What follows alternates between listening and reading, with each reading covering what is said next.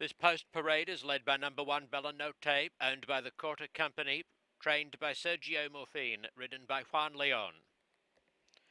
Number 2, Miss Racy D. Perry, is owned by Johnny Trotter, trained by Jose Flores, ridden by Cruz Mendez.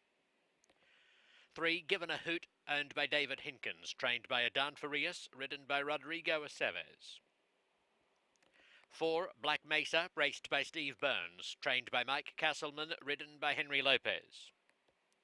5, KT Tooza Wild, owned by Corey Trapp, trained by Paul Jones, ridden by Victor Salazar. 6, A Revenant Lady, owned by Johnny Trotter, trained by Jose Flores, ridden by Irving Lara.